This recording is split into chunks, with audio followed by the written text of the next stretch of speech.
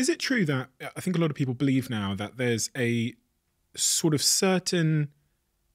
a default weight size based on our genetics that we have that we'll keep returning to? We kind of touched on it a little bit earlier on, regardless of what diet we do. So I'm thinking of some, families often look quite similar. Yes. In terms of body shape and size, etc. I'm wondering how much control they have against fighting against those genes to get a six-pack abs. Not saying that's a sustainable, healthy place to get to, but is it significantly harder for certain people if their family is maybe a little bit more larger to get to fight against that and get to a different state and then stay in that state? Yes.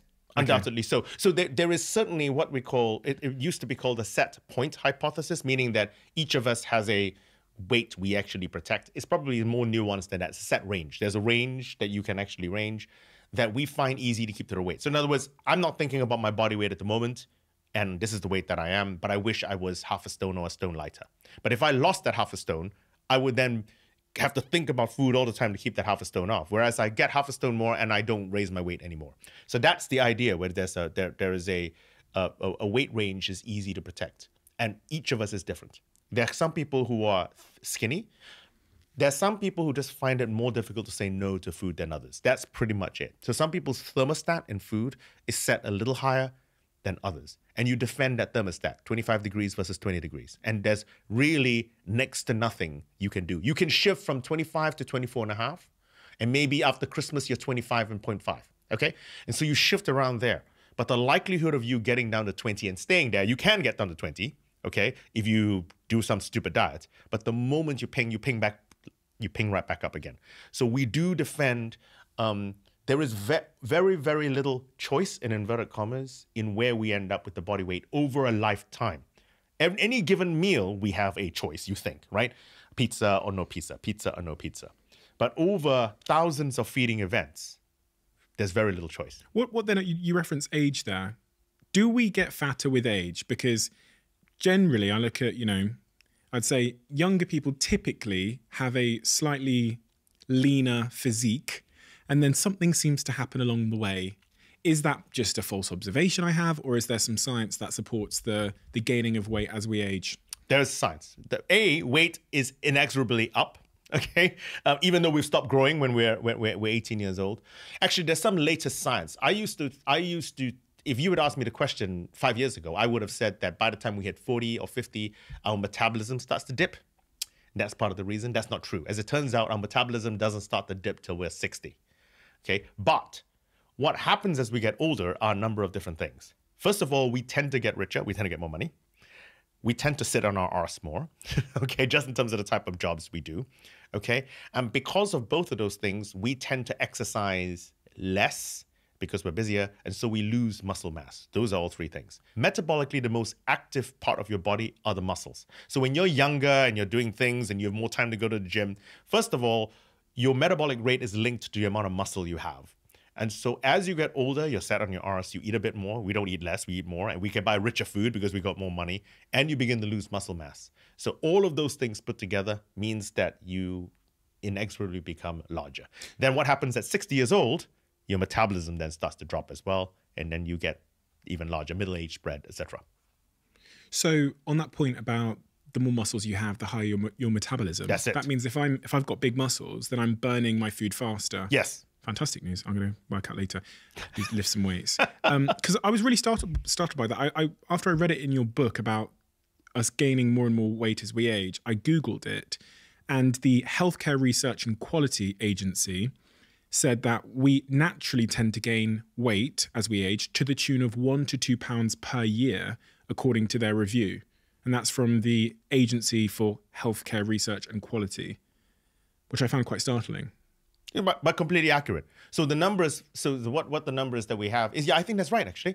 So between 20 and 50 years old, those 30 years intervening, the average person, will gain about 15 kilos in weight, which is 32 yes, 2 pounds a year, 1 to 2 pounds a year. 15 kilos in weight is gained over 30 years on average. Some gain very little, others gain a hell of a lot more. We look at ourselves in a mirror. I look at myself in the mirror, but it's true. I don't want to be that guy. Mate, I don't know how much choice you have. What can I do to try and stay, because for me it's not really about the weight thing or how you look. It's more about like I don't know how to say this, but there was this big set of stairs the other day, really, really long set of stairs leading down to this lake. I was in Indonesia a couple of months ago. And I remember thinking about those stairs and thinking, God, if I wasn't, you know, athletic and strong and didn't have good knees and things like that, there's no way I'd be able to get down this long, winding, hand-carved set of Indonesian stairs so that I could go on this boat trip that I was going to go on. And I just thought about how it was a weird thing. I know this is kind of a strange story to tell, but it crossed my mind. I got to the bottom of the stairs and I turned to the person I was with and was literally like, you know, that's why I've got to stay in shape for as long as I can, because I want to do these boat trips and I want to go on this little rafting thing, but I won't even be able to access it unless I can go down up and down those stairs, like 200 meters of stairs down this cliff. So that's what I care about. I care about being active and strong and fit for as long as I possibly can. And from what you've said about gravity and weight, being overweight is going to inhibit my chances of being able to do those stairs. So that, I think there are two elements there. First of all, there is doing the things that we want to do, okay? Like that, because you're exactly right. These are the things which I can still do that. I can still walk up a mountain or down a mountain because I'm still fit enough to do that. And I want to stay as fit as long as I can to do that.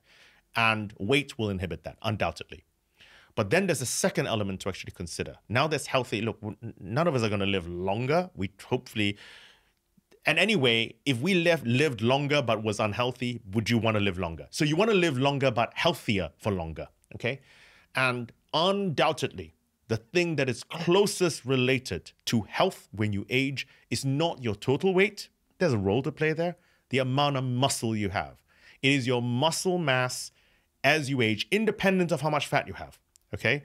That will determine how healthy you are as you age. So now I'm talking about going into the 60s and the 70s rather than when one is able to go down a 200-meter set of steps, okay?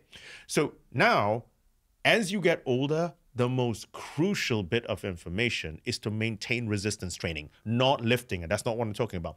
Sitting on a wall, getting up and down a chair, because the amount of muscle mass you have, really, really, really marks the level of health that you're going to get. And then the science is startling. It is so related, independent of weight, you know, from there. So muscle mass is the most important for healthy aging the moment you get 60, 70 plus.